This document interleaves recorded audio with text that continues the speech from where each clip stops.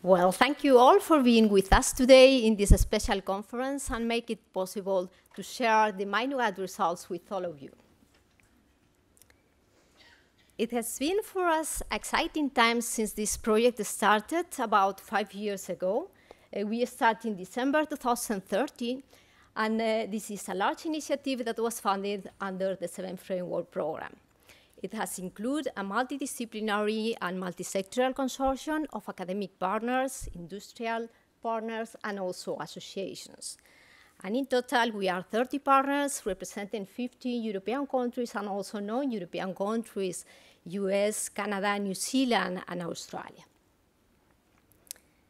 And during this time, the MyNewGut consortium has focused on important societal challenges like obesity and behavioral disorders, with the idea of finding new solutions to tackle these disorders, mainly via dietary strategies. And well, it's important to note that obesity continues to be one of our major challenges. No country has reversed the obesity epidemic yet. Of particular concern is obesity in children. And it's also interesting to say that obesity is not only a problem of metabolic deregulation, it's also linked to mental disorders like eating disorders and mood disorders that are associated and constitute an important cause of disability in our society. And in this context, I would like also to note that these problems are not only affecting developed countries, but also low-income countries, due to the fact that the food production system is now globalized and is not providing yet the right diets for a healthy living to everyone. In this context, the MyNewGut project has accepted the challenge to try to find new solutions to tackle these disorders more effectively, and to do so, we have investigated in depth the interactions between the gut microbiota, the lifestyle, mainly the diet, and also the biological determinants of this disorder to pinpoint new possible strategies to innovate in this area and to provide better solutions. And in total, we can say that we have worked on 3 main areas. One of the areas has been to investigate thoroughly the interactions between the microbiota and the diet. And in this context, we have tried to understand better how the microbiota and the diet can contribute to the regulation of the energy balance, energy intake, and energy expenditure, and thus contribute to obesity and the inflammatory process underlying obesity that is linked to metabolic complications like type 2 diabetes, metabolic syndrome, and cardiovascular diseases. But we have tried to go further than that. We have also investigated how highly palatable foods or other aspects of our lifestyle, like stress, the sleeping patterns, can contribute to overeating and thereby contribute to obesity, and also probably to eating behavioral disorders. In addition to that, we have also investigated the connection between our diet, our gut microbes, and our emotional behavior and mood. In this context, we have done, for example, intervention and trials in humans, and in first place, we have done a set of interventions to understand how the gut microbes metabolize nutrients and which microbes are responsive to dietary interventions and which are the consequence on the pool of metabolites that are generated that can impact on different mental health aspects. In this area, I would like to highlight some of the insights we have bring with this project in relation to the risk-benefit balance of high-protein diets in body weight management, and how the different type of proteins, the protein origin, whether the protein comes from plants or from animal products, can impact on the pool of metabolites generated by the gut microbiota and the possible risk of developing other diseases, such as inflammatory bowel diseases or kidney diseases. And this data will be presented in detail by François Blacher from INRA in France. A second trial that was very interesting was a study, an intervention study with a very elegant design, where we have used fecal transplantation experiments in humans to prove whether the microbiota or metabolites produced by the gut microbiota, like butyrate, play a role restoring the metabolic phenotype of patients with metabolic syndrome. And this has been done by MyNewGut from University of Amsterdam, and he will present the details of this study and all the results. He has analyzed different outcomes, and some of the outcomes were related to the gut-brain axis and the possible effects on the serotonergic and dopaminergic system. In this context, our institution, CSIC, has also analyzed in depth the microbiota and realized that the microbiota of the subject has an important effect on the success of the fecal transplantation process. And this information is very important because it can guide the future use of these strategies in clinical practice. In second place, we have also included in this work area a couple of interesting observational studies in humans. One of the studies was done in children thanks to the collaboration of the leader Wolfgang Ahrens from the IDEFIX and iFamily cohort study. This has allowed us to follow up children during a time course of 4 years to be able to follow the weight change during this time, and also the microbiota, and pinpoint possible biomarkers of the development of obesity, not only related to the microbiota, but also related to other outcomes we have measured during the time course. And this can be very interesting and important informative data for those children at risk of developing depression in order to start introducing intervention strategies at early periods before the development of obesity.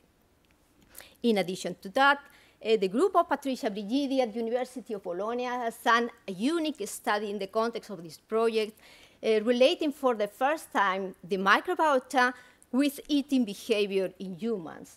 She has compared on the basis of the cohort that was already existing in the NeuroFast project. She has compared the microbiota of control women and women with obesity and food addictive behavior, being able to establish some relationships with possible mechanisms behind our eating behavior, whether the microbiota is related to the mechanisms that control the homeostatic balance or with the reward balance. In this area of work, we have also included in vitro and mechanistic studies. And in this context, our institution, CSIC, has also done an important effort cultivating bacteria that are hard to be cultivated. We have increased our collection of human bacteria, including isolates from more than 50 new species. And we have done so by investigating the natural interactions in the ecosystem and which nutrients could be added to the cultures in isolation that we do in the lab to promote the growth of these bacteria and make possible to produce these bacteria at least at medium scale. This means that we will be able to develop some applications with these isolates. In addition to that, we have also worked with aspects related to the effectiveness of these bacteria and the mechanisms of action. And for example, we have evaluated the effects of one of these bacteria in diet-induced obese mice, that is Bacteroides uniformis. This bacteria was shown to reverse the metabolic alterations and the metabolic phenotype and immune alterations. And we have shown some of the mechanisms by which the bacteria could act. For example, this bacteria can induce the production of TSLP by epithelial cells, also the production of IL-33 in the adipose tissue. These are immunoregulatory factors that induce T-regulatory cells. And recently, we have realized also that the bacteria induce the increases in ILC3 cells. These are a special type of lymphoid cells that react very quickly in front of a danger to protect the mucose, and are also able to interact with macrophages and activate the production of T-regulatory cells. Also, we have, in the last years, combined these bacteria with fibers that were provided by one of our industrial partners, Cargill, And we observed that together these bacteria with the fibers, the bacteria could exert some synergic effects, the two components, and we observe also some complementary effects. For example, the administration of the two ingredients together increased the expression of PPR gamma, transcriptional factor that can activate the genes involved in thermogenesis that could explain the reduction in body weight. Well, going to another set of trials that have been done by other partners, UCL, the University of Louvain, led by Nathalie Delsen, have investigated thoroughly the role of the microbiota in the gut-liver axis and the consequence in metabolism and other outcomes. In particular, she has discovered that the DPP4 activity, which is a dipeptidase that can activate and inactivate incretins and neuropeptides and play many different roles, is produced not only by host eukaryotic cells, but also by bacterial cells. And they have discovered how this enzyme can play a role not only in metabolism, but in other outcomes, and can play also a role in this gut-liver axis and the connection that is related to inflammation in the liver. In this context also, the group of Peter Holzer in the University of Graz, Austria, that will present the data also later on, has dug into the gut-brain connection. He has investigated whether the diet and whether the microbiota could drive essential functions to our life as emotions and behavior. And he has investigated deeply which are the molecular mechanisms mediating in this connection. And you will know about the details of the results later. And well, in a second area of research in this project, we have also investigated the environmental factors that influence the gut microbiota development at early stages of life in infants, and how this process can impact the development of the immune system and the development of our nervous system, and how this can also have consequence on later metabolic health and also mental health, via the regulation of the immune, endocrine, and neural pathways that mediate in this communication, that is also a path whereby the microbiota communicate with the brain. Well, in this context, we have done two longitudinal studies. One was led by Catherine Stanton from the University of Cork, that she will also present later in detail. She has followed up infants since birth. She has investigated in particular the role of antibiotics, the role of the delivery mode in this evolution of the gut microbiota in early life, and how this can impact the immune system, and how this can impact, for example, our stress response. Also, Cristina Campoy has done a very interesting longitudinal study looking at effects like the maternal obesity and other environmental factors that affect the infant microbiota at early life, and how this correlates to neurodevelopmental outcomes and to the risk of developing obesity later in life. And an important aspect of this study is that Cristina has used advanced brain imaging techniques that allow to investigate the structure and function of the brain, that allow to investigate also what we call the connectome. This means the neurons that are activated together to perform a function, and how this can relate to the gut microbiota and neurodevelopmental outcomes. And this will be completely new information provided by MyNewGut. And well, in relation to the innovations activities, I also would like to share with you how rigorously the industrial partners have worked in our consortium to try to select the ingredients that they thought could bring some benefits to the consumers. They have done enormous effort to include ingredients in food prototypes to preserve not only the safety quality of the products, but also the sensory quality of the product, something that is essential also for consumers, and scale up the production to be able to do intervention trials, and some of them very, very large in numbers. and with the ultimate goal of providing evidence-based information to consumers. In this context, we have been able to do two types of trials. One trial with probiotics that was led by Ted Danan from the University of Cork. They have tested different probiotic strains to see whether this can increase our resilience to stress, something really essential for our daily life. And there is another last trial, intervention trial, that was performed by the University of Copenhagen, will be presented later, with a milk product enriched with fibers, where they have investigated the role in weight management and the role in some markers of metabolic health.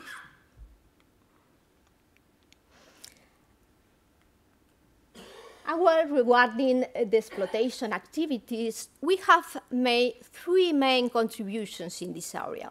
First, we have generated knowledge that will foster further research in this field. We have generated an important number of data and data sets from 8 intervention studies in humans and from 4 longitudinal studies, observational studies in humans too. These data are now being integrated in the phenotype database of TNO. TNO is doing now an enormous effort to integrate all this data from individual studies to draw conclusions at global level to be able to generalize our individual conclusions. And I must say that we have also contributed to generate standards in this field, something very important, and also develop analytical tools. And here I want to mention the work of the University of Freiburg that has optimized a high-throughput platform to analyze lipidomics in feces, something that was very, very challenging. And in fact, he is now involved in an initiative to develop the first standards for the lipidomics field. Well, we have also addressed aspects related to public health. I think we have generated data that can support policies in this area and future dietary recommendations. It's true that we are really at the very beginning, and what we have done is only a start point, but we have updated all the information available about the possible relationship between the diet, the microbiota, and health outcomes related to metabolic aspects and also mental aspects. And we have also translated all this information in a language that is accessible to the general public and also to consumers to inform also consumers. And well, we have also generated marketable products to increase the competitiveness of the European industry. And I will mention some. We have generated new potential probiotics that are also called now live biotherapeutic products. We have identified potential biomarkers for predicting the disease risk. We have also generated foods and ingredients and be tested to verify whether they provide health benefits in humans by well-designed intervention trials. And also the University of Bologna has created a startup that is called WellMilkor for profiling the microbiota. And well, the knowledge generated by MyNewGut has also been the basis of future research activities. Some of them are already ongoing, some are about to start. And of these 7 research activities, I would like to mention particularly the project that is going to be coordinated by the University of Bologna, by Marco Candela and Patricia Brigidi in the context of the microbiome and the food systems. We have also done important efforts training students. It was a pleasure, in fact. We have trained at least 14 PhD students, 30 postdocs, and many undergraduate students that will be the future in this research field. And I also want to mention that all these activities have been overseen by a scientific advisory board, by an excellent scientific advisory board that has been with us in all the meetings, providing always feedback, critical feedback, and help us to improve and to go ahead with our work plan, but introducing improvements in the way. And particularly, I want to thank Anthony Lees and Garrett Williams for making possible to be here today. And well, last but not least, we have been also very successful in the disseminations activities. We have more than 100,000 web page views.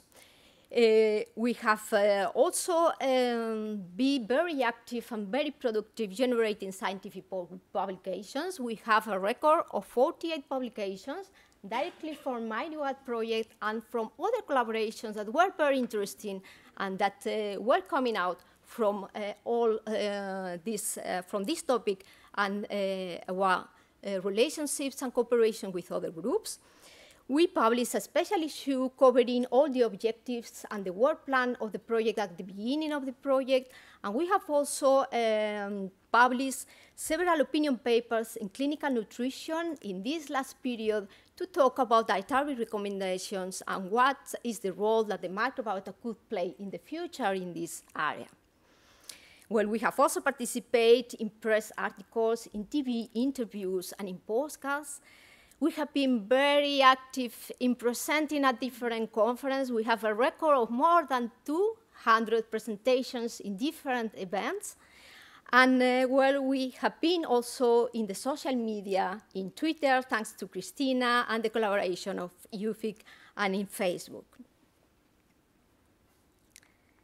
And well, all this has been possible thanks to the MyNewGut partners that were determined since the very beginning to push the microbiome field further, to progress in this research area with the ultimate goal of addressing important societal challenges.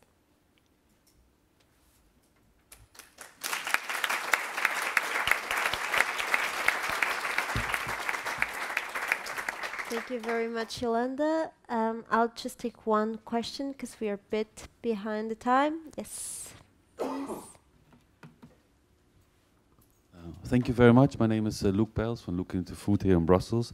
And I wonder about the Mood Food project, if and how you have maybe worked with them, and to what extent have you worked with them, and have you maybe some joint findings, or maybe reproduced some of each other's findings as they looked more broadly in what the impact of what we eat on mood?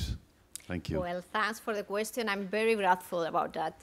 We, in fact, tried to prepare a proposal with them, and we are in touch with them. In fact, my group particularly is collaborating with them to do some work in this area. That was very short, so if there's another very short one, maybe? No? Okay. Well, thank you very much, Yolanda, and thank you to all the other speakers of the session. It was very, very interesting, and I'll see you very soon.